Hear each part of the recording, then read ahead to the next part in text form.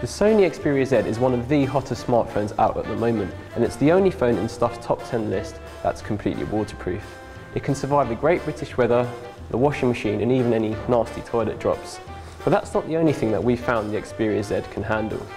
Now this is H2SO4, or more commonly known as sulphuric acid. It's pretty nasty stuff, hence the gloves and lab coat. Just to show you how strong this really is, we're going to use our trusty teaspoon and take it for a little dip. So as you can see, the teaspoon is starting to melt. Just give it a bit of a stir. You can start to see that the acid is just eating that up as bits of it fall off. Now obviously, this acid is pretty concentrated and quite strong, so if I was the Xperia Z, I would be pretty nervous at this point.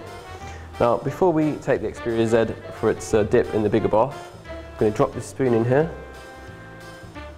and watch it completely get, well, destroyed by the acid. I mean, it broke apart in my hands, so that's quite strong. So yeah, I think now it's time to see what the Xperia Z is really made out of. I think 5 seconds should do it. Try not to get my fingers in there. And I think that's as much as I dare to put it in there for. So let's check out the damage. And everything seems to be intact. The screen, yep, the screen works. And yeah, so there you have it. The Xperia Z is a lot stronger than you might think.